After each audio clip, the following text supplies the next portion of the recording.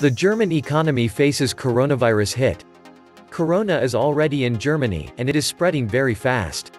There have been 66 confirmed cases, and a government crisis committee on Friday widened cross-border travel guidelines and cancelled major international events.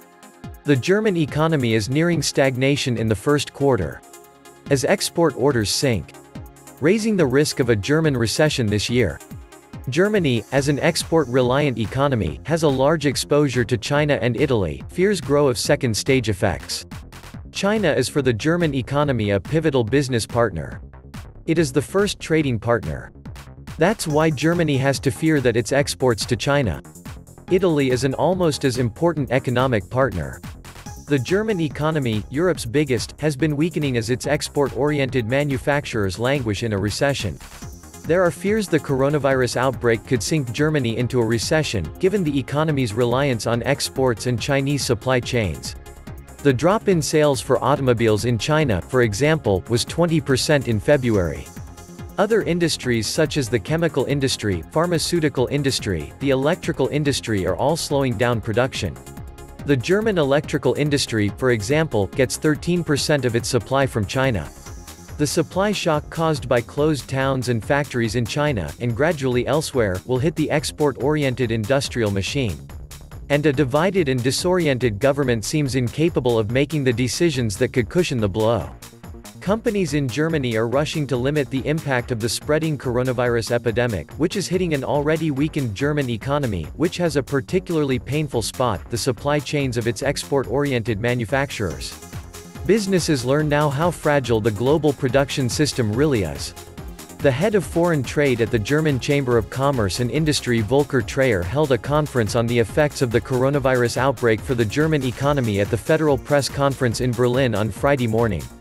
Treyer spoke about the consequences of the ongoing coronavirus outbreak for economic relations between Germany and the most affected country, China, as well as the most affected in Europe, Italy. China is a relevant economic partner for the German economy. It is our #1 trading partner in current times, he stated. He said he feared that German exports to China, following a 20% decline in automobile exports to China last month, would have suffered significantly in February. We are close to a recession. The danger of a recession cannot be eliminated at this moment, quite the contrary, he said. 2020 threatens to be the year of the flat economy. Bank of America analysts have already downgraded Germany's growth prospects to 0.1% this year, from their previous 0.5% forecast, with the possibility of an outright recession in the first half. Should an epidemic break out in Germany, direct economic impacts must be expected alongside ripple effects. Welcome back to the Atlantis Report. Please take some time to subscribe to my 2 backup channels. I do upload videos there, too, on a daily basis. You'll find the links in the description box. Thank you. The German economy was already faltering, then came the coronavirus. Germany's economy is nearing stagnation in the first quarter due to the coronavirus outbreak. The German industry would be particularly hit if the virus continued to spread worldwide. The ongoing spread of the coronavirus is expected to have a severe economic impact. Stock markets are falling, and experts reckon German exports and supply chains will be hit the hardest. The coronavirus outbreak's economic impact will be primarily through the sometimes drastic measures companies or governments take to prevent further spread, for example, travel restrictions or plant closures. International and export-oriented companies particularly suffer in this case. This outbreak is a game-changer for globalization because of how it exposes the vulnerability of international supply chains. The outbreak has revealed an irresponsible and unreasonable dependence on China. Global supply relationships, especially in healthcare and the car industry, need to be rethought. We cannot continue to be 80% to 85% dependent on China for active pharmaceutical ingredients, for example. The economic consequences of the coronavirus to be far more extreme than most people suspect, especially for economies like Germany. The auto industry, so important for Germany, was already in the midst of an existential crisis before this outbreak as a result of the US-China trade conflict, Brexit, and transformational technological changes in the sector. According to the German state-owned development bank KfW, the coronavirus outbreak will create further stagnation for Germany's already slowing economy. Due to the outbreak of the coronavirus in China, the stagnation should initially continue in the first half of the year, it said.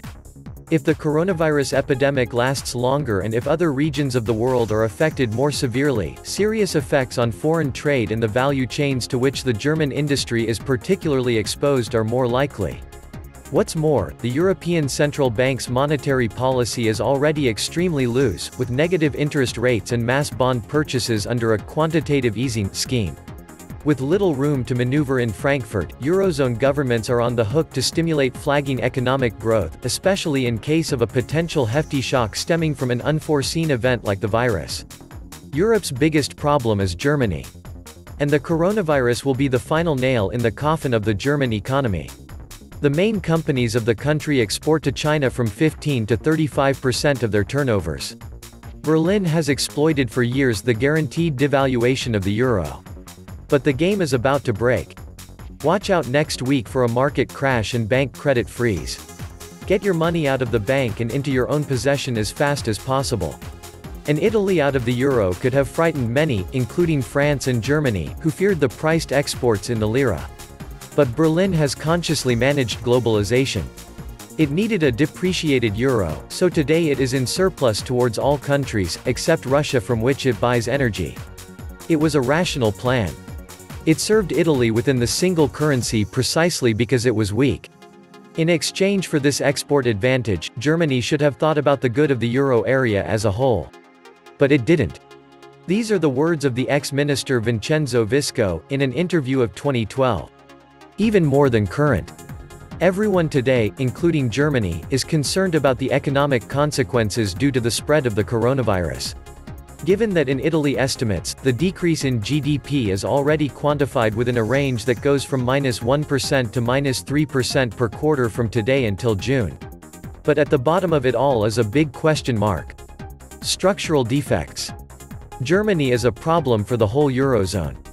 And therefore for the whole world. And this is not so much because its banking system is not in good health. 100 euros invested in the large listed banks in 1989 after 30 years are worth roughly 80 today. Or for the fall in industrial orders, which in February 2020 reached almost -9% per year. It has never been so bad since September 2009. Or the heavy repercussions on exports that Berlin will be forced to endure with the explosion of COVID-19. The main German corporations from Bayer to Volkswagen, from Adidas to BMW, in fact, export significant portions of their turnover to China, from 15% to 35%, while Beijing records a drop in car sales of more than 90% compared to a year ago. No, it is not these clouds on the horizon that worry Germany as much as its successes. As real as they are unsustainable. With its nearly $270 billion in current account surplus estimated by the IMF for 2019, Berlin will almost double that of China, expected to be just under $150 billion. With the not inconsiderable difference that in Germany, there are just over 80 million souls compared to almost 1.4 billion in China. That was the magic of the euro, which is nothing but an undervalued mark. Germany, by sharing the same currency with intrinsically weaker countries such as Greece, Portugal, Spain, etc., lowers the value of the euro. This was a formidable implicit subsidy to German manufacturing. Since without an undervalued euro, the mark would be stronger by a good 10% to 20%, rendering the German exports less convenient. And the numbers certainly are confirming this, since from 1991 to 1999 Berlin totaled a trade surplus of 66 billion, while from 2000 to 2019 this cumulative figure exploded to the astronomical amount of 3,300 billion. And Germany continues to be a big problem even for Frau Angela Merkel, back from continuous election hitting in the various regional elections in the individual Länder. The question worth asking is why the Chancellor continues to be punished by her electorate despite the undoubted advantages ensured to Germany by belonging to the Eurozone. An electoral defeat after another. However, such as to have for some time forced Merkel to announce her farewell to the leadership of her party, the CDU. The household consumption is peaking. Numbers in their cruelty always give an answer.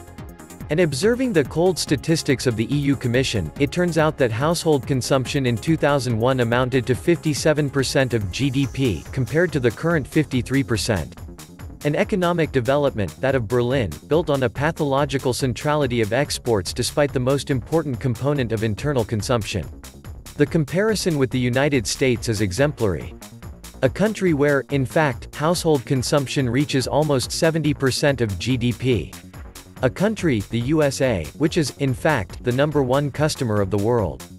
The current account deficit reaches almost $540 billion. A figure that Americans can but don't want to afford anymore.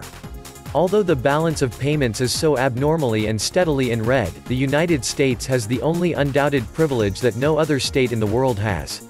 They create dollars with which to honor purchases without fear from the inability to repay the debt contracted with the import since it is denominated in the U.S. currency. And in any case, Donald Trump no longer wants to keep this privilege because the systematic purchase of goods abroad, which often hides behind the relocation, ultimately leads to deindustrialization. Here too, the coronavirus does nothing but help it. Germany is on a completely different route, a supplier to the world rather than a customer. The wage deflation obtained with the various Hartz reforms has made German companies more competitive abroad. However, discharging their price on the standard of living of families, which therefore are certainly not better off than in 2001. To season it all, the usual lies lavished by the German media that continue to paint Europe in general, Greece and Italy in particular, as subsidized and supported by the German taxpayer, when instead they never receive a euro from Germany. With this, condemning the Eurozone to its inexorable implosion, with the utmost displeasure of the German industry, which has built its success on the devalued mark disguised as a euro. Germany's economic resilience is crumbling.